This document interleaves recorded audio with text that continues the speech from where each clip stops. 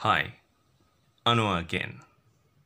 For those of us who say they want a better world, there is no better place to start than here, within us. The buck stops here, and we don't need no precedent to tell us that. Pardon the bad grammar.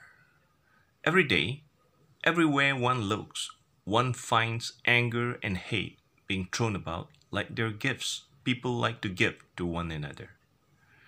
Even in the land of the free, I'm not trying to be cynical, ladies and gentlemen. I just want to make this point. As soon as the human race start to hold each other accountable for their own peace of mind, our march towards world peace has begun. Beware of people not at peace with themselves. It's like seeing a person walking around brandishing a knife. Their words are the knives. Disarm them with your attention and understanding. That's all they need, your full and undivided attention.